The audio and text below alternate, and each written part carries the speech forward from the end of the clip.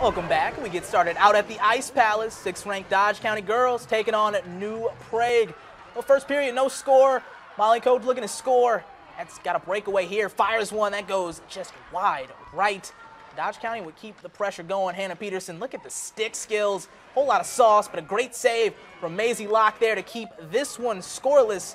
But eventually, the Wildcats would break through. Abby Simons sends in a shot. Rebound out front. That's Maisie Koch. Chip shot in as Dodge County goes in front 1-0. Dodge County added on 3 more. They won this game 4-0. And some more hockey scores here. Century to win on the road against Mankato East 5-2. Northfield shuts out Lourdes 8-0 on the road. On the page here, junior hockey, here. Rochester Grizzlies to win over the Peoria Mustangs 7-3. And the Austin Bruins win over Minot 5-3. All right, now to junior college basketball. The 6th-ranked RCTC men played host to Central Lakes tonight. We'll get things going. In the first half, the Jackets got off to a good start. As the shot clock expires, Quest McCrimmon kisses it off the glass. Jackets up 2. A little bit later, the Raiders would get out in transition. Anthony Birch takes it all the way to the rack to trim RCTC's lead to 2. But after that, RCTC started to find its rhythm. Former Lourdes Eagle Peyton Dunham finds Cameron Givens, who lays it in. Then later, former Mayo Spartan Andre Crockett Jr. gets the steal.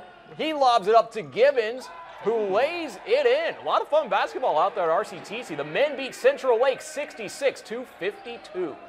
All right, let's go to the women's side now. They're taking on Central Lakes as well, open for 2 W's in this doubleheader. And the Jackets, they came out rolling. Raven Miles here in transition. Little Euro, buckets good. RCTC up 2.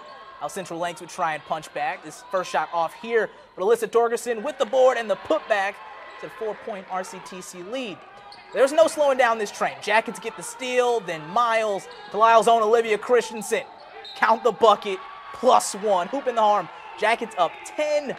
And here another steal for RCTC. And look at this ball just hop around. Levines Lewis and Alturas. Maya Ruzek.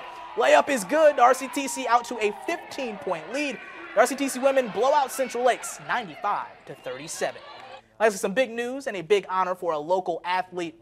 Tyler Gunnison, who competes in track and field for St. Charles, named a 2022 High School All-American by U.S. Paralympics track and field.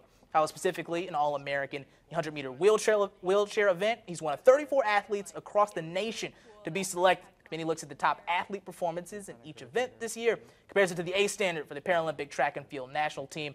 Just a sophomore, an incredible achievement, and big congrats go out to Tyler there. That's absolutely